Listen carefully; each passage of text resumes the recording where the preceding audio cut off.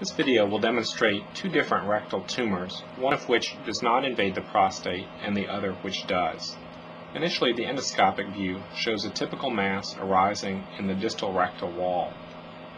In the lower half of the screen, the mass can be seen arising in the mucosal layer, but extending and causing marked thickening of the muscularis propria, with an irregular outer margin to the muscularis propria.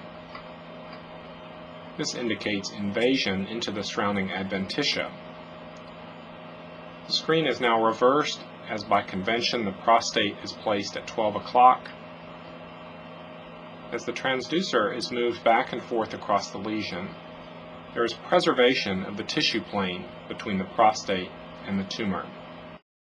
The next case demonstrates a tumor which does invade the prostate. Again, the prostate is placed at the 12 o'clock position on the screen, and the tumor is shown clearly. There is an irregular outer margin to the tumor, extending into the bright adventitia.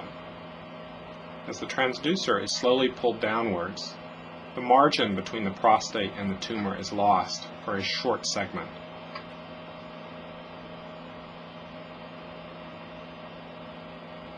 This indicates a brief area of invasion into the prostate.